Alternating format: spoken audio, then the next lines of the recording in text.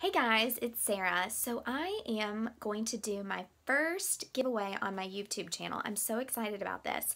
So if you guys participate in my April Abs Challenge, which is in this video that's coming up, and you subscribe to my channel, like the video, and leave a comment on the video about what you think about the workouts and how your progress is coming, then you will be entered to win a Bosu Ball.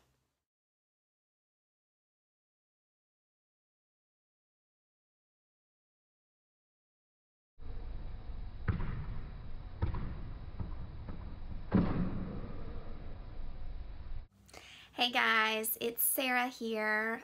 For those of you who have been to my channel, welcome back. And for those of you who are new, I'm so glad you're here. I hope you enjoy my videos. Today, I just kind of wanted to update people who are new to the channel a little bit about me. I am a marathon runner and I am currently training for my 8th full marathon, which will be in Nashville at the end of April. I am a mom to 3 girls. I have an almost 9-year-old, and then I have twins who are going to be 6 in May. And to any twin moms out there, you guys know how interesting your stomach is after carrying twins. And my girls, I was very blessed, and I carried 2 term, and I had 2 really healthy 6+ pound babies. I mean, that's a lot of baby in there, and my stomach was huge. So I'll never forget at my 6-week postpartum checkup, laying on the exam table and the doctor asking me if I had any questions, and me looking down at my stomach and asking him, I was being serious, when is this gonna go away? My doctor, at first I thought he was joking, and he wasn't. He gave me the name of a plastic surgeon, and he said, if you want that to go away, you are going to have surgery. There's nothing you can do about it. So I think a little part of me that got started on this health journey was almost to kind of prove him wrong. Like, I will show you. So I started doing all of these things, and it's not a diet, and it's not a chore, it's a lifestyle, and I love it. But throughout the last 6 years now, I've never really taken the time to work on my abs. I've always just kind of thought, well, it is what it is, and I'm just gonna have to live with it. So I am setting a goal for myself for this month, so the month of April, to really focus on my abs and see what I can accomplish just with some hard work. So not replacing any of my current workouts, but adding a lot of ab focus in there. So like the video that I'm about to show, for this ab routine, I did a 6-mile run on the treadmill, and then I went into day for a month and see what my results are. I know I will still have, of course I'll still have some stretch marks, and I know I'll still have a little bit of that loose skin, but I really, really believe that if I focus on it, both physically and mentally, I will make some big improvements. So again, thank you guys so much for watching. Let me know what you think about these ab workouts in the comments below. Let me know if there are other workout routines you'd like to see me do, and I hope to see you again soon.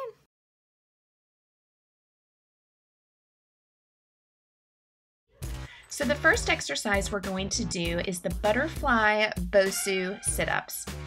If you walk into any CrossFit gym, you'll see these really scary machines along the wall called GHDs, or glute ham developers. And in CrossFit, they're used for crunches because they give you a full range of motion. So instead, we're using the Bosu Ball to simulate those GHD machines, and it makes it a lot easier. So you're going to put your feet together and open your knees into a butterfly position, and you're going to position your back up against the Bosu Ball so that when you arch back and then crunch forward, you get a full range of motion.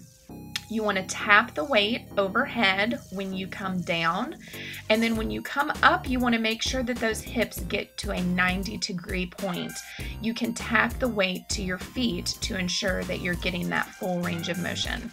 And you're looking for 15 reps, and we're going to do this 3 sets. Our second exercise is the L taps.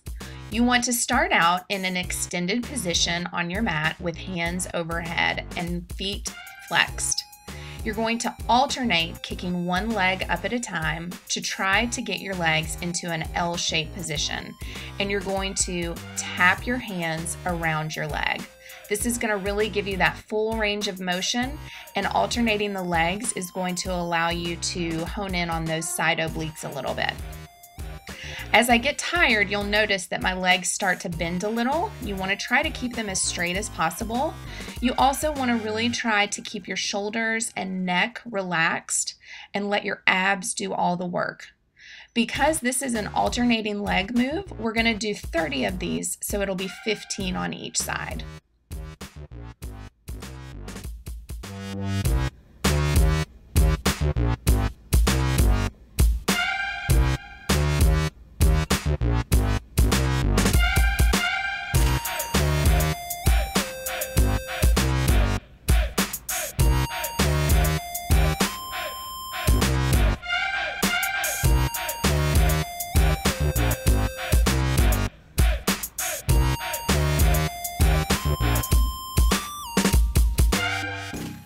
So our third exercise is the plank rollout.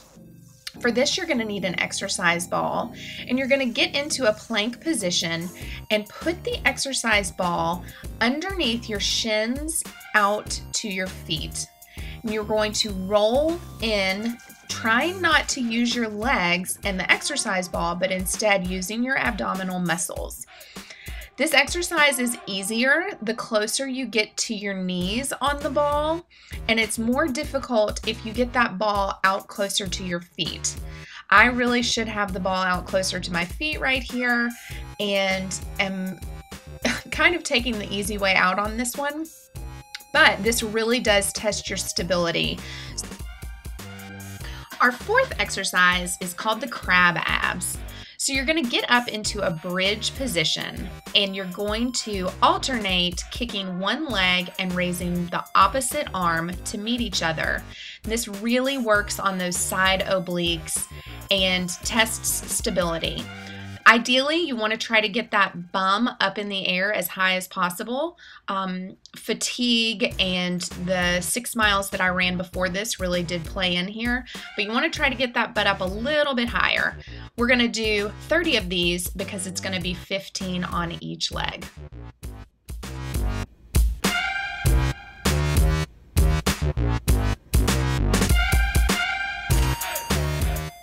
Our fifth and final exercise is the extended toe tap crunches. So you're going to lay flat on your back and get your legs up into a 90-degree position. You're going to use a free weight or whatever weight you have available, and you're going to try to use your abs to get that weight up to those toes. You want to try to keep those legs at 90 degree. Don't let them fall down. Keep that chin and shoulders relaxed, and really just use that core to crunch up and get that weight as close to those toes as possible. As you can see with me struggling, it is a lot harder than it may seem. We're going to do 15 of these and get ready because we're going to start the whole thing over again for 3 rounds total. And an exercise ball and a Bosu ball that I could use. But I wanted to show you guys a couple of alternatives that you could use if you wanted to do this workout at home. So the first thing that I wanted to talk about was the Bosu ball.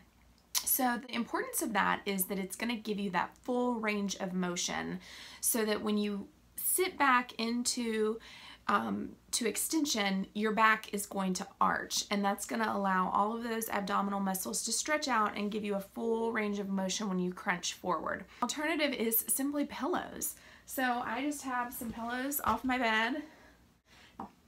As far as the weights go, you don't really have to look any farther than your kitchen. So in the gym, I was using a 12-pound dumbbell, and it's hard to find things that heavy in your home that you're able to lift over your head.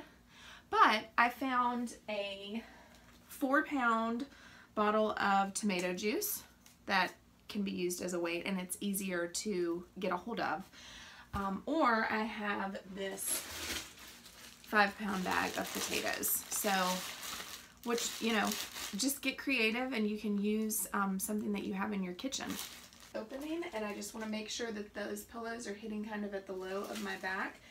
And I'm just gonna reach overhead, and my chair's in the way right now, but I'm gonna come all the way down to touch so that I get that full range of motion, and then I'm gonna come all the way up and touch down. On the exercise ball plank rollout,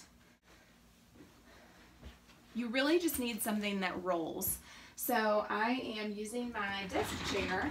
I just lowered it down as low as possible and I'm gonna get into that plank position. And this actually works better because you're able to just use your feet, and that's the goal. When I'm on the exercise ball, I tend to let my calves, shins be more on the ball, but you're just gonna roll in and out. And again, you're looking for 15 of these.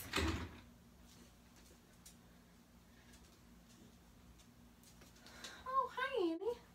Are you gonna work out with me? If you had a small dog or a baby, that would be a great time to use them for your workout as well. So, I hope you liked some of these home hacks for your workout. You don't have to have a lot of money. You don't have to have a gym membership to get in shape. So, if you want to participate, like this video, subscribe to the channel, and comment on the channel. And be sure to share it with your friends. So I hope you guys like it. I hope you guys take this April ab challenge with me.